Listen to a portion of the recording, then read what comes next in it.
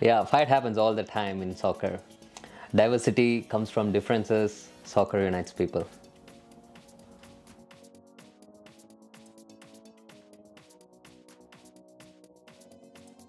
Hey, this is Satheesh Mani.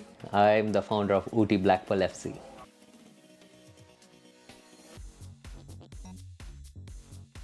Ooty is the place where I'm from, and Black Pearl is for the legendary Pele. OOTYBPFC started in September 2021. It's based on Toronto, Canada Soccer Club. And why I started is because people coming from different age group, they wanted to valued when they play, and some wanted a high intensity game, some want slow intense, and but they need to be respected too. So I saw the gap when I wanted to help people like me in an amateur level, wanted to play, and then stepping into a little bit professional. So that's where OOTYBPFC added value in there. My name is Clint Cummings from Kawartha Lakes, Canada. Hey, I'm Joshua Garcia. I'm from El Salvador.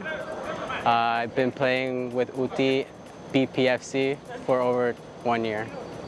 My name is Susmit Joshi and I'm from Mumbai, India. Social media is a blessing. I was able to gather a like-minded folks like me, 24 people we started with week in, week out, and now we are like close to 1500 and growing.